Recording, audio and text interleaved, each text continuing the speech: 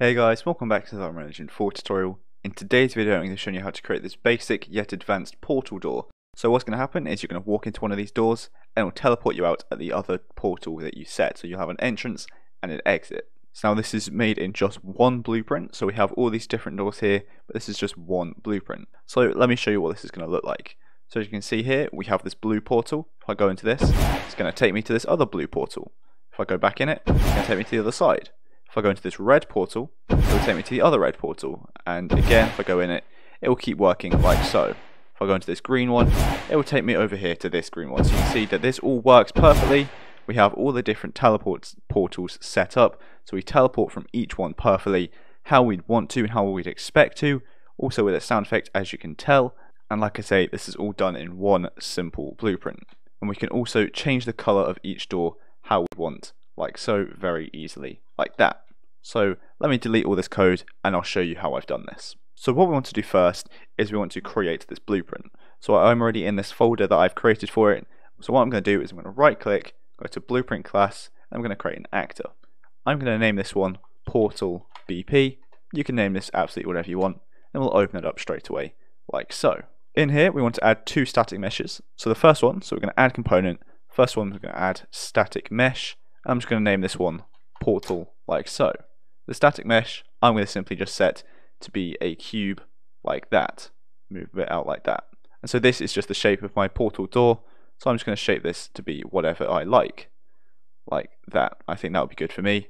Customize this to get whatever you like. And I might actually also set up something in a minute so we can change this dynamically for each portal as well. Then we're going to add another component, and again this is another static mesh. This one I'm just going to name exit reference, like that. And this is again going to be another cube. This one I'm just going to scale down to be a lot smaller, like that. I'm just going to move this to be just in front of the door, like so. So you can put this wherever you like, but this is essentially the location you want the player to exit. So when the player exits the portal, they'll be spawned here.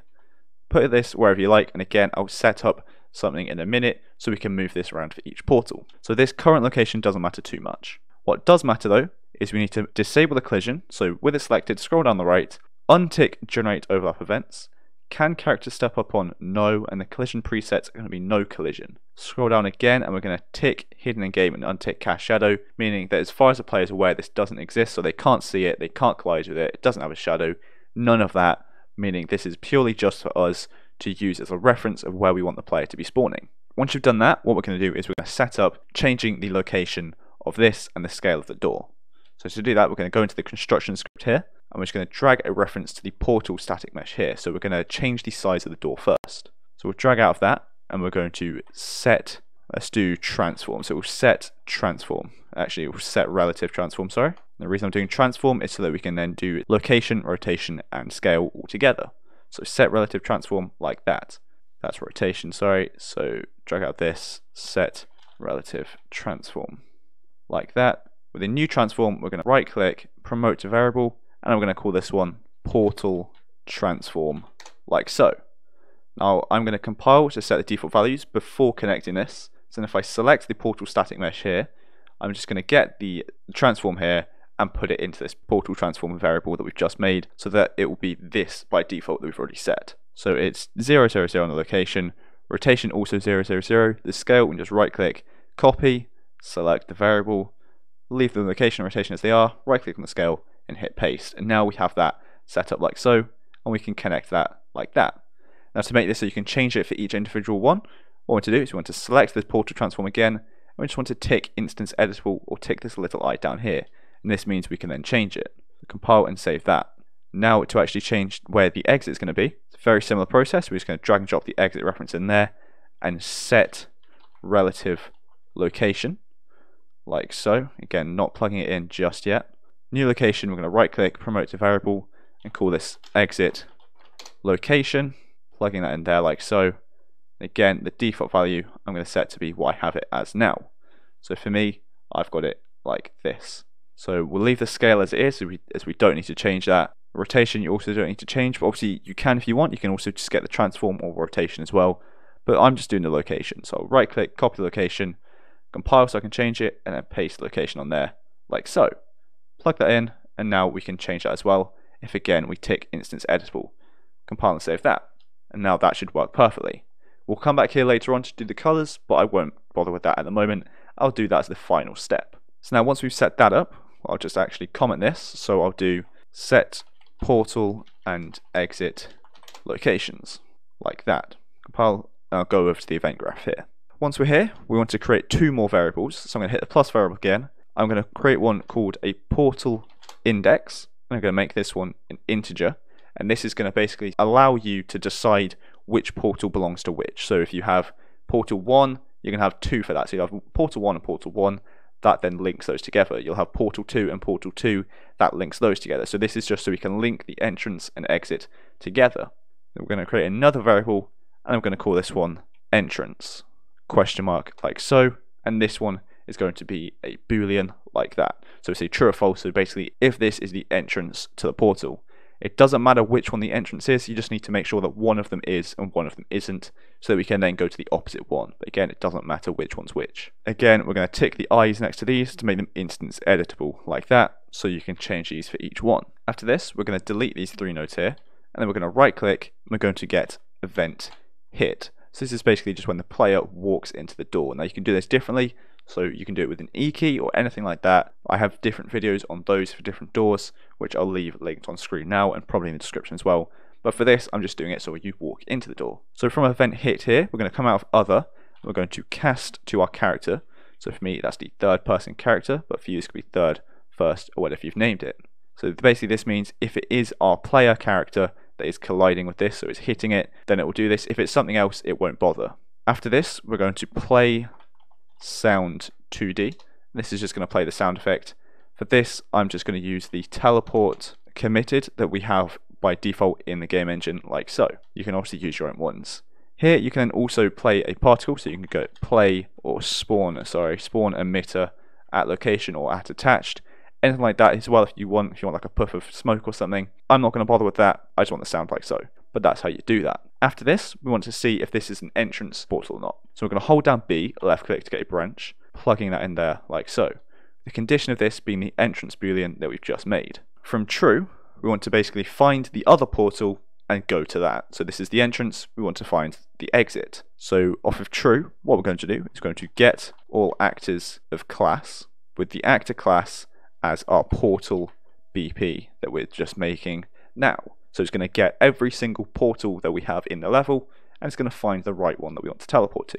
The out actors of this, we're going to get a for each loop with break, with the execution going into the capital active class execution like so. I'll move that out a bit. The array element, what I'm going to do is I'm going to get portal index. So we're going to see which one it is, so we're going to link them together. And then we're going to get the portal index of this one as well, so drag and drop our get portal index there. Out of the top one, we're just going to get an equal integer, plugging that in there. So basically saying if the portal we're looking at has the same index as the door we are trying to teleport from, then it will do what we want, as obviously we want to make sure that they are linked together and they are the same. So if this is true, what we want to do is we want to come out of this and we want to get an AND boolean, because we want to make sure they're linked, but we also want to make sure that the one we are currently looking at isn't the same one we're at now. So what it could happen is this could be the same one we're coming from, meaning it will just teleport you to where you are. So to fix that, we're going to see if this one isn't an entrance. So this is an entrance, as you can see here. So we're going to see if the other one isn't, meaning we're going to go to the opposite one. So to do that, what we're going to do is out of the array element again, we're going to get entrance, like so. And out of this, we're going to get a not boolean. So if this is not an entrance, plugging that into the AND there, like so. So if they are both of the same index and this one isn't an entrance, then it's going to do what we want. So we'll go into a branch, so hold down B, left click, the condition of that AND there, plugging this into the loop body. So every time it fires off, it's going to check every single door BP, doing this in the loop body. Out of true, so once it finds the correct door that we want to teleport to, we'll go into the break of the loop, meaning that it's then no longer going to be checking each door. You can double click these white execution lines to get these root nodes here to keep it more organized. So again, like I say, if the one we are going from is an entrance, it's going to check every door to make sure it's the same portal door type that we need, and to make sure it's not an entrance. If it is, it's then found the correct portal we want to go to. If we found the correct one, what we want to do is we simply just want to move the player there. So we're going to come out of this cast at the very start here. So as third person character, we're going to set actor location. So set actor location like so, plugging that to the completed of the for each loop there. Target again is obviously self. In the new location, what we want to do is we want to come out of the array element again of this for each loop. We want to get our exit reference. So all the way down the bottom, get exit reference. Out of that, we're going to get world location, plugging that into the location there. So it's going to get a location of the exit reference that we have. So that's where we set the player to leave, and it's going to move the player to there. So it's going to check to see if it finds the right door. Once it does find the right door, it's going to move the player there. So that will work perfectly. As you can see, that's only going to work to see if the door we're going from is an entrance. If it isn't an entrance, we basically want to do the opposite of this. So do the same thing, but find one which is an entrance. So this is very simple to do. What we can do is we can just duplicate this. So we can just select all that, Control C, Control V to duplicate it down here, plugging this into the false of this branch instead. So if it isn't an entrance, it will do this. Keeping all this the same except here. So actually we're going to move this target entrance down and disconnect it from the knot by Alt left click. Then we're going to get a reference to our entrance, so get entrance there, plugging that into the knot like so. That knot is going to go into another AND boolean, so come out that and get an AND boolean like so, plugging that into this target entrance there, and that AND will go into the other AND that we already have. So this is checking quite a bit, but that's how that works. So what's going to happen is it's going to check to see again if we're looking at the right door index. If we are, we're going to make sure that the one we're in is not an entrance and the one we are checking for is an entrance. And then if both of those are true and this one is true, it will then do what we want again, go into the correct door. So let me run you through this again as this is working now. This is it done. So if we walk into the portal, it's going to play the sound. If the portal we're at is an entrance, it's going to check every single reference of the portal door we have. If the portal index is correct, so they are linked, and the one we are checking is not an entrance, it will then teleport the player there. If it is an entrance, or if they're not linked, it will continue checking. If the one we are going from isn't an entrance, it's going to again check all the doors, all the portals, sorry. If they are linked, then that's good, it will go into this AND. So if they are linked and this one we are in is not an entrance, and the one we are checking is an entrance, then it will do what we want. So that's quite a few ands there. Obviously we just need to double check to make sure, because if we don't have these here, then it can just teleport to the one we are currently at, which obviously we do not want. And again, it will just move the player there. So this is the basic teleporting part done. So we're going to compile and save that. And then the final step is we want to make the material. But let me just show you what this is going to do first. So I can put this in here. So let me just put one in this corner, move it up like so. Let me rotate it around like that, so then we have the exit there. So you can see here we have the portal transformation, exit location, portal index, and entrance. So you can change the location and size of this portal here. I'm not going to bother with that. We can change the exit location, so we can change where the player is going to exit the portal from, which is obviously all good. So we can customize that to be however we want. So I'm going to put it like that. Then the portal index, I'm going to leave this one to be 0 as it's the first one we have. And I'm going to make this one so it is an entrance. So I'm going to tick that like so. And if I tick this here, I can move that. I'm going to hold Alt and left click to drag this out to duplicate it, rotate it round. And then what I'm going to do is just keep the portal index as 0, untick entrance. Now we should see that if I hit play, I can walk into this one, it should teleport me to the other one.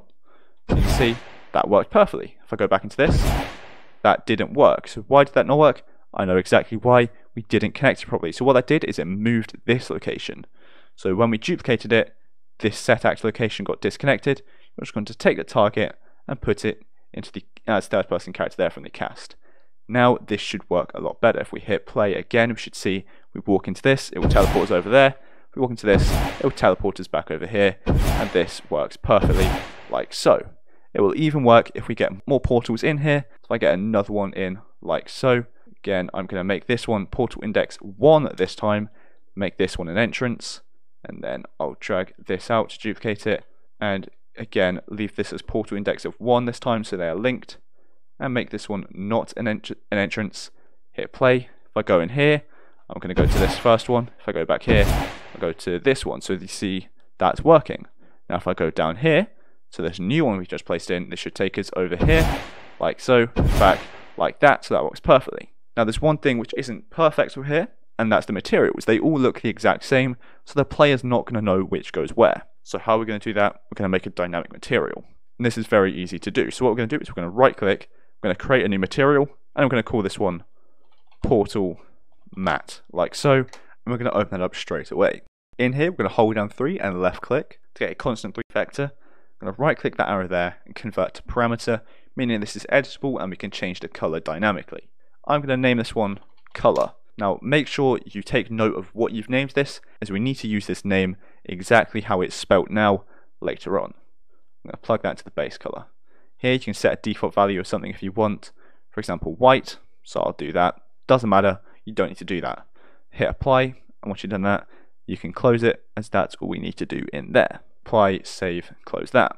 Then let's make this into an instance. So back in the content browser here, we're going to right click it, create material instance, and that's done. That's all we need to do with that. And we'll go back into our portal BP here and back into the construction script here where we are setting the transform and location of the door and exit. Out of the exit, what I'm going to do is I'm going to get another reference to the portal up here. So you can just use this one, but I'm going to do it again to keep it organized. Drag out of that, and I'm going to create a dynamic material instance like so, and I won't plug that in there just yet.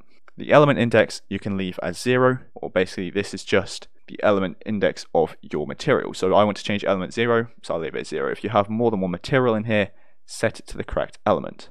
The source material we want to have as our portal matte inst that we just created, so mine's portal matte inst there. Optional name, I'm going to leave as none, you don't need to change that.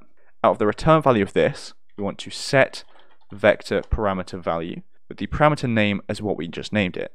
So like I say, I named mine color, spelled exactly like that. You do it for whatever you named it, so we're going to be changing that vector parameter that we've just made. I'm going to right click the value here, hit promote to variable, and I'm going to name this color as well.